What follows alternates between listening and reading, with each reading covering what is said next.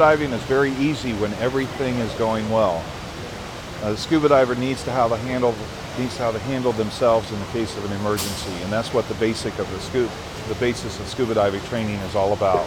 What do you do if you run low on air? What do you do if you run out of air? Other parts of the basic training, if my mask floods, can I clear it? If I lose a regulator, can I put it back?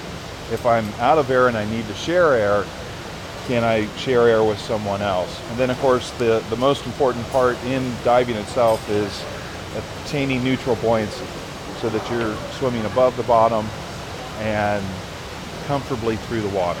Divers, we want to be lazy. We don't want to work hard. If we're working hard, something's wrong.